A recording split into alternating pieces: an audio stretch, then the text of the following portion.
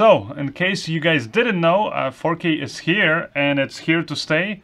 And I'm not just talking about cameras. Obviously, those can shoot even more than 4K resolutions, but I'm talking also about affordable 4K streaming, 4K monitors, and even live 4K broadcasting. And speaking of 4K, what I've got here today to show you guys is actually the world's first and only, actually, 4K wireless video system. The unit I've got here today is the Bolt 4K from Teradek, and this is the 1500 series, and I also have the directional panel antenna. Now this transmitter and the receiver is actually rated at 1500 feet.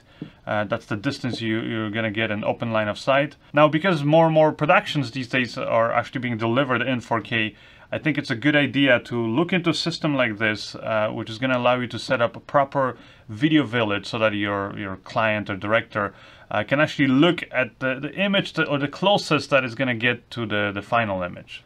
This is also gonna be helpful to first ACs, and especially because it is zero delay. So it means that they can nail that focus and those crucial focus marks. Now, in case you're wondering, is this limited to just 4K? Obviously not. Let's say if you don't have any wireless video system, but you're just kind of getting started and you're looking into getting something, I think you might as well get something, again, that's future-proof. Because like I said, when you're ready to switch to 4K, you'll be able to do that. But even if right now all you're working in is HD or other resolutions in between that, you can still use this system.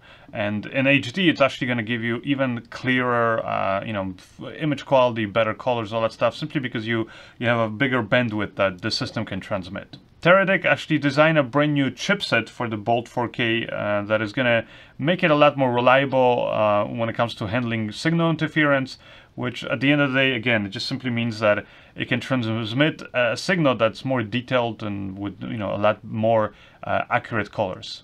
Now, in case you guys are wondering, sort of the limitations of this, again, it's even better, like I said, than the previous Teradek systems. It's multicast capable, so it means that you can actually use one transmitter and transmit the video signal to 6 receivers. Not only that, but you can actually mix and match the different transmitters and receivers. So, like I said, the system that I have up here is the 1500, but you can, let's say you have the 750 transmitter. Again, you can use that and mix and match it with one of the 1500 receivers or vice versa. Teradek also designed a really cool and helpful app. Right now it's only for iOS, but I've been told they're working on a version that's supposed to come out soon for Android. But anyways, the app lets you do things like, for example, obviously change all the settings with both the transmitters and the receivers. You can use it to pair both of them together. Or you can even apply, for example, 3D LUTs to the output, which is very helpful because I don't know about you guys, but I know me these days, I'm pretty much always shooting in some kind of a log format. And let's say you have your client or director, again, monitoring whatever you're working on. And maybe they have a monitor that's not capable of displaying 3D LUTs. Again, you can do that within the wireless video system. Inside the app, you can also use the spectrum analyzer, which is going to help you monitor the signal interference. So this way you can pick the frequencies that are best in the certain area that you're working in to, again, make sure they have the best quality signal. I've had a chance to use this over the last month, this whole kit here that you guys are seeing. And actually, I got the whole kit, which comes with the case, all the cables and, power cables, video signals, all that stuff. I have 2 receivers. Again, the system that I got is the 1500. So I've got 2 identical receivers, 1 transmitter, and then I also have this, the array antenna. And I'll kind of talk about the difference in when maybe you might want to use one or the other in a minute, but maybe first let me actually show you the long-range outdoor test that I did, which I usually do with all of my wireless systems before I start using it on any professional job. All right, so now for the long range, I'm gonna just walk back up there, and first is gonna be open line of sight, and then afterwards I'll go behind some buildings. I've got the receiver up here, powered by a V-mount battery, and via an HDMI cable, it's connected to my monitor. I'm also recording everything that I see up here on my GoPro, so you guys can see in real time what I'm seeing. The camera I'm using is the Blackmagic Pocket 6K camera, and I'm also sending out the signal via HDMI to the transmitter over there, and let's see how it goes.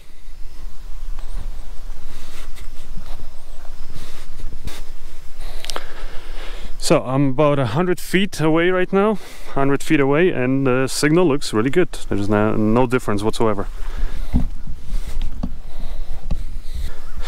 So I'm 300 feet away.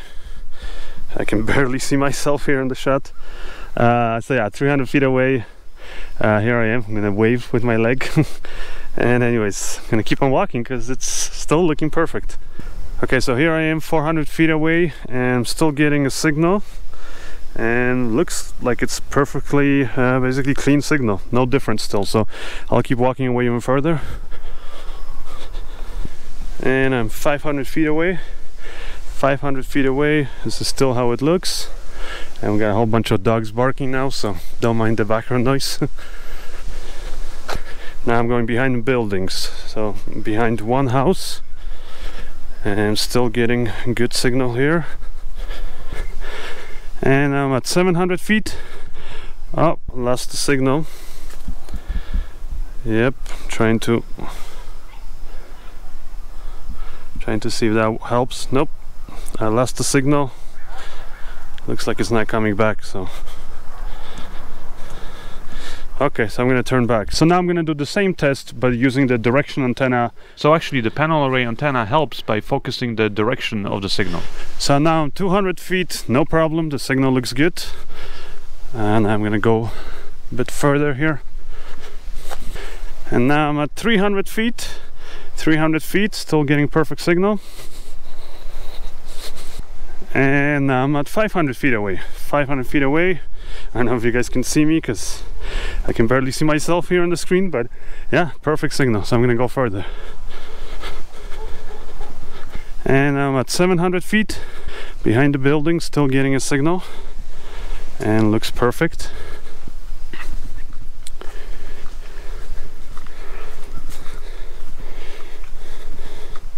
Oh, but yeah, it's kind of cutting in and out. And I believe I've lost the signal, so no signal. Now, to be honest, I actually ran out of space in the area that I was at because I just simply didn't have enough open space to really test out the open line of sight.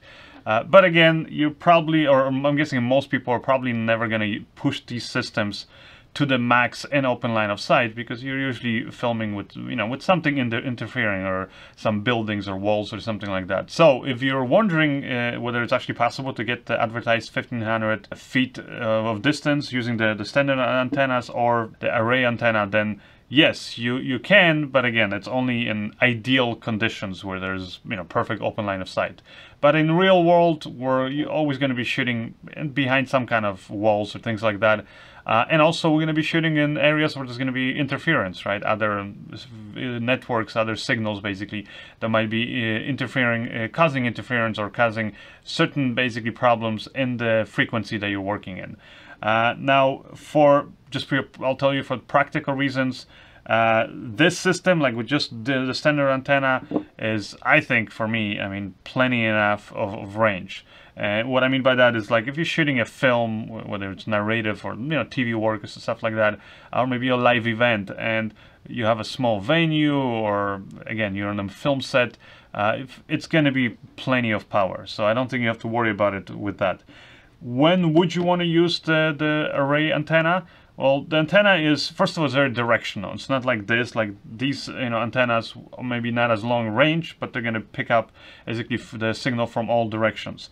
This receiver antenna is very directional, meaning you have to point it at the actual transmitter. I think this antenna is a great thing, but maybe more for broadcast. Like maybe you're in a big stadium or something and you got multiple cameras, and again, you want to be able to just point this at the different, let's say, cameras that are out in the field or something, or in between the audience, and then you'll be able to use this and get nice crisp 4K signal. Now, the way that you use this antenna is pretty straightforward. You take actually one of the receivers, and it has a V-mount battery up here, like a dummy mount. So you would actually put it in here where you have a built-in V-mount battery, or if you buy the Anton Bauer battery, obviously you would have that battery mount. You just slide it on there, And then instead of actually using these standard antennas, you would take these antennas out and you connect little cables basically to the connections here on top of the array antenna. And then you would put your V-mount battery to power the receivers here. And because it's basically sending the signal, it means that both the receiver but also the array antenna is going to be powered off of one V-mount battery. And this is actually something that I really like, just overall about the design of this, is that if you don't care about it, you can get the version without the built-in battery plate. But I like this because even the transmitter has that already. Like, for example, again, I went with the V-mount because that's what I have on my cameras. So it's really cool because I can use this now to basically kind of put my transmitter, kind of sandwich it between my camera and the battery. Because again, I'm putting this on the back of my camera, and then on the back of the Teradek here, I'm gonna put my V-mount battery, and that one V-mount battery now is powering both the transmitter and my camera. And to be honest, for me, this was very helpful, because then when I'm working with a bigger cinema camera, it makes it easier to build a camera rig that's not overly big and complicated, so I can still move fairly fast with it and everything like that, because again, you're just adding literally the thickness of this transmitter to the kit. I don't have to add any extra arms or things like that to have to mount this somewhere.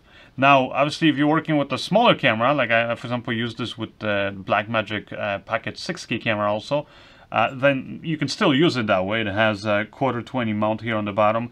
And then you can use, obviously, a magic arm or whatever it is that you want to use it to mount it to the camera or your tripod. And then, again, you can power it using the V-mount battery, which is what I did. But you could actually power it, using, for example, the LEMO connections. There's different ways that you can do this. And then, again, you can have a fairly small package that, again, gives you a reliable long-range 4K wireless video system. So now I'm going to do the lag test. So I've got this monitor connected directly to the camera through SDI, and also this transmitter here is connected through SDI. Here I have the receiver, and that's providing the video signal to this monitor, so you can kind of compare how it looks between this monitor and that monitor if there's any delay. And this is a test here.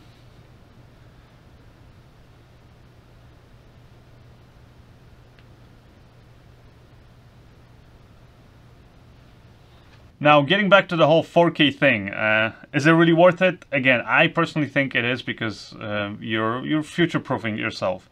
So even, again, if maybe right now you can't afford a 4K production monitor, because I know they're very expensive, I'll let you guys know that those things can change very quickly. And actually, Small HD just announced 4K production monitors that are going to be a lot more affordable than those other options from Canon or Sony, for example.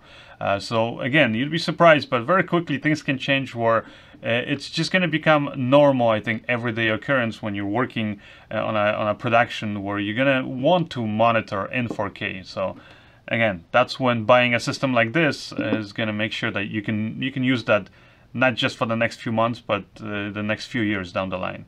Anyways, that's it for this video. If you guys want more information about the Bolt 4K, then as always, you can follow the links in the description of this video, or head on over to my website at tomantosfilms.com. And while you're there, don't forget to subscribe to my newsletter so you stay up to date with all the latest gear reviews, filmmaking tutorials, and a whole bunch of other cool stuff. My name is Tom Antos, and I'll see you guys in the next one. Bye!